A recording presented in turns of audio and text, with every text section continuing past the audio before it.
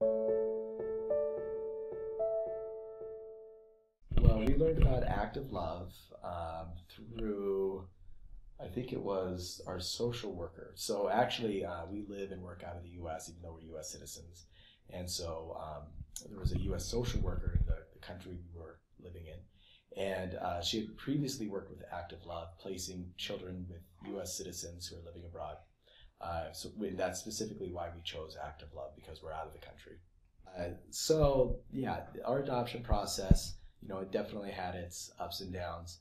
It took, um, once we were approved to adopt, in terms of having our home study completed and Active Love agreeing to work with us, it probably took nearly 2 years. We were matched twice before Eli.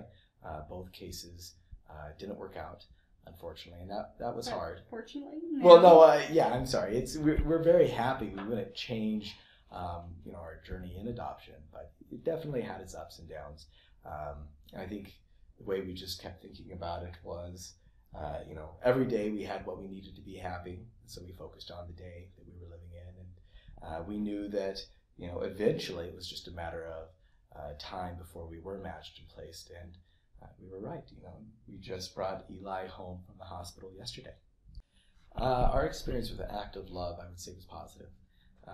Taralee and the other staff were, very supportive, answering questions that we had, and they understood that, the adoption process for adoptive parents, it's scary, and they offered as much support as they were able to.